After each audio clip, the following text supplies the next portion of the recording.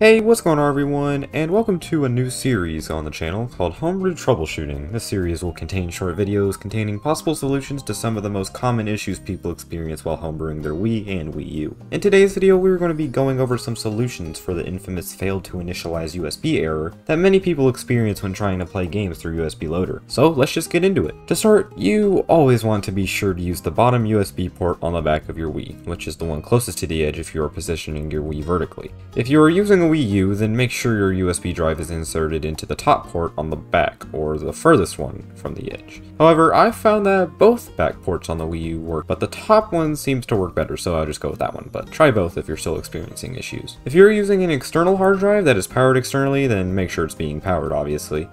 And if you are still experiencing issues, then we can go ahead and move on to the next step. Next, let's make sure your USB drive is formatted to FAT32. If you are on Windows, right-click your USB drive and click Properties. If it says your USB drive is formatted to FAT32, then you can skip this portion, but if not, then following these next steps is for you. If your drive is formatted to anything other than FAT32, then we'll have to reformat it. However, unfortunately, formatting a USB drive is actually a very tedious process. I'm just kidding.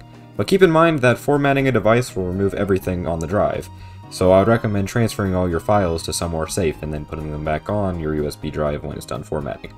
All you have to do is right-click on your drive, click Format, make sure it's set to FAT32, check Quick Format, and hit Format. Wait till it's done, then you can safely eject your USB. If all else fails, then in the USB Loader settings, be sure that the Loader iOS is set to 249 or otherwise 58 for GameCube games.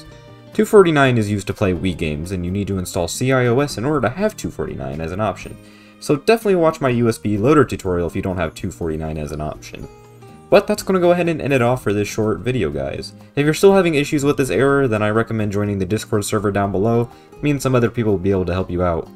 But with that being said, guys, thank you all so much for watching, and I'll see you all later. Goodbye.